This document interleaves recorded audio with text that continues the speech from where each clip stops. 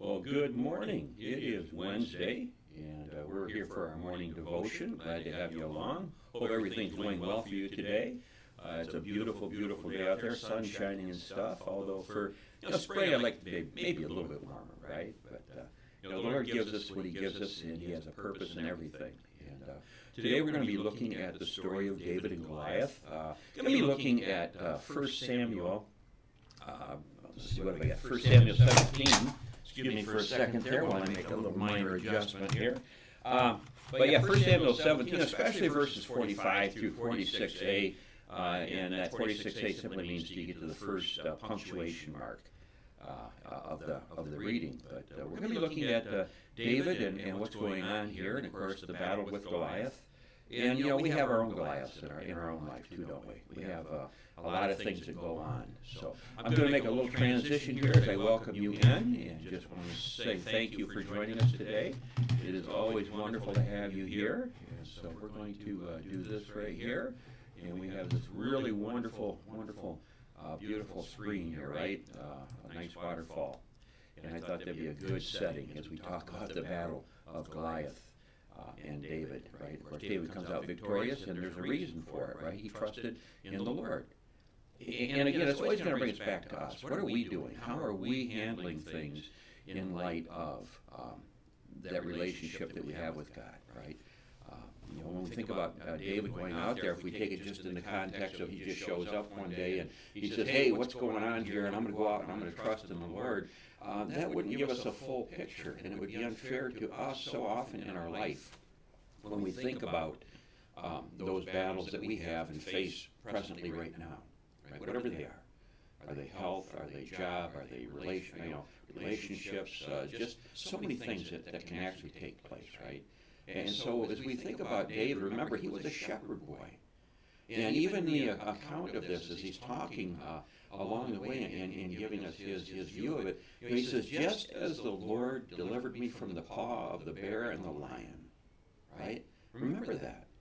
He'd had a lot of experience with God protecting him in the wilderness while he was doing his work. And his work was simply watching over sheep. And let's be honest, sheep aren't exactly high-end market value, right? It was the lowest of jobs to have, to be a shepherd.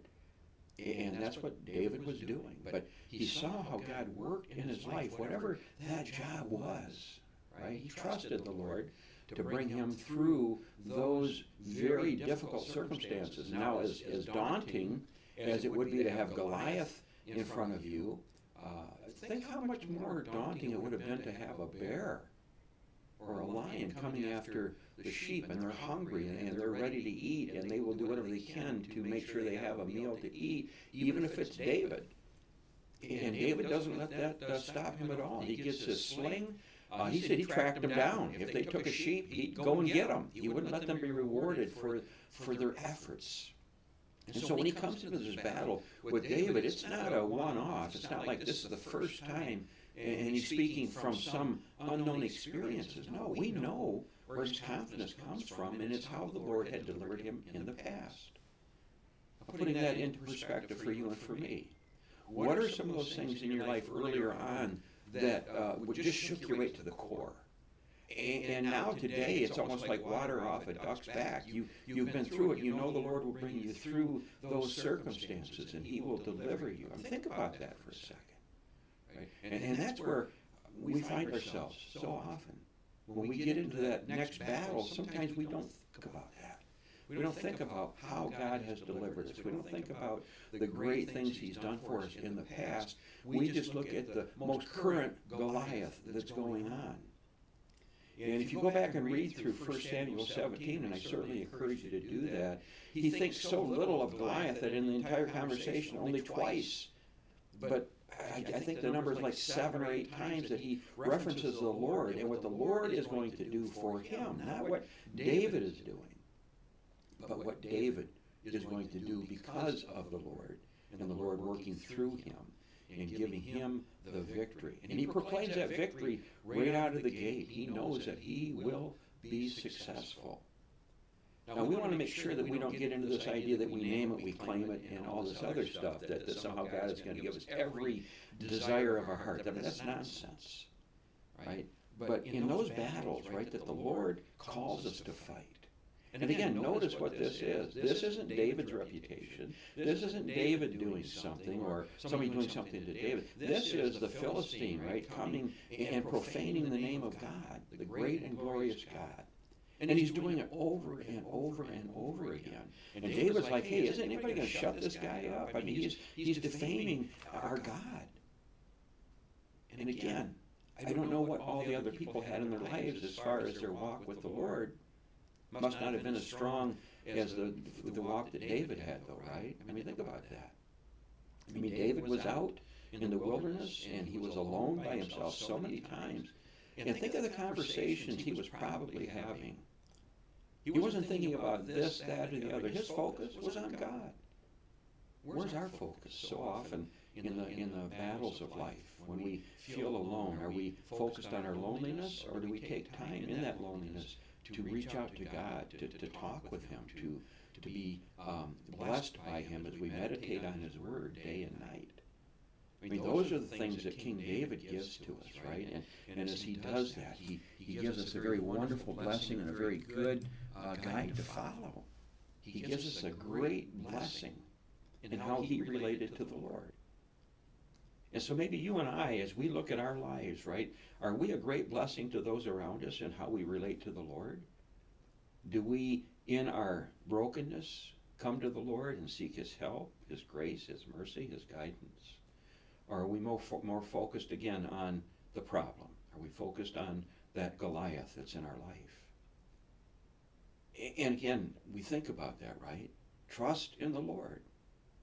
And even if this is a new Goliath, and it's a different Goliath, certainly it was for David, right? He had done bear and he had done lion, and he'd probably done a lot of other kind of animals out there. But this was the first human to stand in front of him that was about 9 feet 9 inches tall, was dressed for battle, was a great warrior. And here's little David, right? I mean, maybe 5, 6, maybe, I don't know how tall he was, but he certainly wasn't anywhere near 7 feet even, right? He was a very small person, maybe almost close to half the size of Goliath. But in this, he says, hey, the same God who delivered me from the lion and the bear, the same one that's going to deliver me from this new Goliath that stands in front of me. And I think you and I can do that too, can't we? We can take the time to reflect back and remember how God delivered us through a lot of those circumstances. You know, if you keep a prayer journal and you go back through and you look at how God answered your prayers, right? And when you've come up against that new Goliath, that different Goliath, that bigger Goliath, maybe that one that might mean the end of our life here on earth, we can go back and we can reflect on God's faithfulness. And even if we don't have a prayer journal, we can certainly go through the scriptures and we can see the faithfulness of God over and over and over again.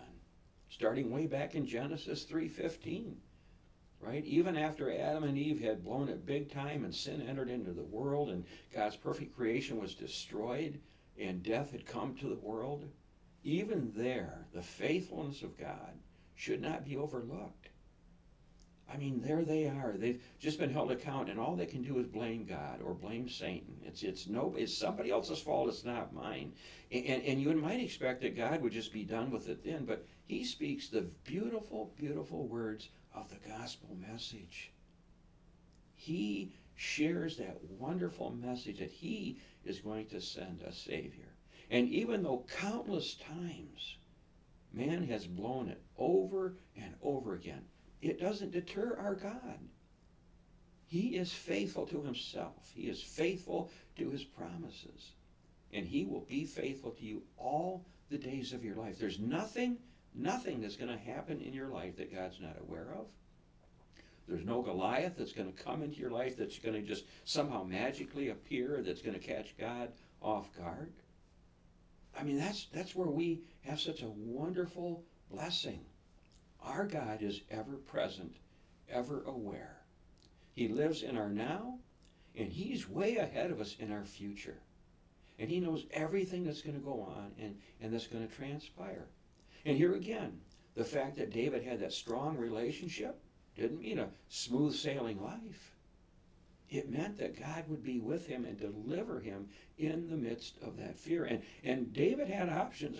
He could have looked at that guy and said, hey, I'm out of here. The entire army won't even engage with this guy, and I'm supposed to somehow. No, he could have done that. But he chose the other way. He chose the path that put his trust in the Lord. He wasn't coming in his name. The Lord will deliver you into my hands. The battle belongs to the Lord. You know, as you go into these circumstances, keep that in mind. Tell yourself, this battle belongs to the Lord. This battle, the Lord will bring me through it. And we always want to keep in mind the compassion that God has for us. In 2 Kings, we have the story, 2 Kings 6, where Elisha and his helper are out in the wilderness, and they're surrounded by the enemy. And the helper gets a little bit anxious, right? Like, what are we going to do? I mean, come on, right? We're surrounded. And then Elisha says, Lord, please open his eyes that he may see. And all the way around those who surrounded them was the army of the Lord. Chariots of fire, horses ready to go. And that is what you and I have surrounding us all the time. We can't see it, but God has his angels around us, and he is with us, and he is for us. And one of these days, one of those Goliaths may be the exact way in which God calls us from this life. But that's okay too, because you see, the greatest Goliath was taken on by our Lord and Savior Jesus Christ. And that was sin and Satan and the world and our brokenness and all of our sin. And he took it and he faced Satan down. And we know that for a moment it looked like Satan had won the victory. But not to be, right? That glorious, glorious Easter resurrection, right? As Jesus comes back to life, having conquered Satan, having conquered sin and the devil and everything that separates us from God. And we rejoice in that. You see, our greatest battle is already won. In this life, we go through a lot of hurt and a lot of pain. We go through a lot of skirmishes with the devil, but Satan has already lost. Doesn't stop him from throwing some really hard body blows to us and bringing a lot of pain and suffering into our life. And God allows it, and we don't know all the whys and the wherefores about why that is, but what we do know is that our God is good and gracious and kind. And he loves us beyond our wildest dreams. Whatever your Goliath is, whatever's going on in your life, even in this moment, or may happen down the road, or even the hurts and the pains from the past that you're still carrying a deep reminder of, give it over to the Lord. The battle is his. The battle, the victory is ours because of Jesus, because he took on the greatest enemy, the enemy of death, and he defeated him soundly. You and I can rejoice in that love and in that mercy. Whatever Goliath may come our way, our God is greater, and he is stronger, and he is wiser. And in all of this, we give thanks to the Lord that he loves us so, so very much. I want to thank everybody for joining me today. I didn't really get a chance to stop and look at the names, but everybody that's here, I can see a few. I can see Toddy and David. I'm going to guess that you're both there. And Renee, good to see you. And Sharon, good to have you. And say hi to Bruce for us if you would as well. And who else do we have? We got a lot of people here, right, today. So well, thank you so much, Diane. Thank you for joining us, and Colleen, and so many other people. Really appreciate you joining us for today. I pray that God's peace will be with you and that you'll have a glorious day in the Lord. And remember, there is no Goliath that is stronger than our God. And because of that, we have the victory. God's name be praised forever and ever through Christ our Lord. Have a great and wonderful day. We'll talk with you later.